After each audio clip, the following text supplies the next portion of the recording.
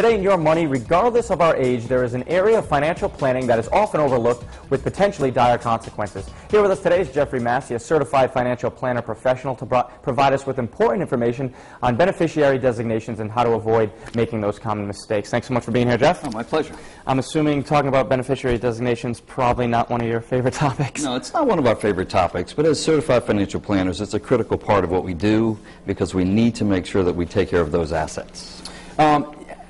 You've been in this business for a while. Have you seen any problems with people naming beneficiaries? Oh, absolutely. The worst one that I can remember, there was a young firefighter, had a live-in girlfriend, named his girlfriend on his life insurance policy. Yep. That relationship ended. Short time later, he meets someone else, gets married. Shortly thereafter, he died. He never changed the beneficiary designation, so his ex-girlfriend got the death benefit, not his wife. And although it went to court, the court wouldn't change it because it was a direct beneficiary designation. I was going to say, there's really nothing that can be done at that point, right? Exactly right.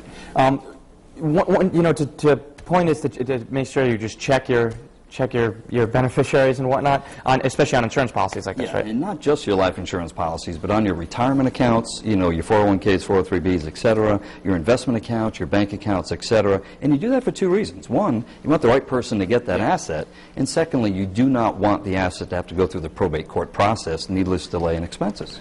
Do you personally not recommend putting someone like a girlfriend or something like that on a... No. I mean, it's your choice who you put. Yeah. Just, you want the right person. Yeah. So if you change girlfriends or change wives or husbands, whatever, you want to update your beneficiary designations. Now, I know there's 5 areas that you want to cover, and we're not going to have time to discuss all 5 in detail, but what are some of the common mistakes that people can try to avoid? Some of the big ones are naming a beneficiary that's a minor, because Okay. a minor cannot legally accept an asset. Okay. So that's a problem.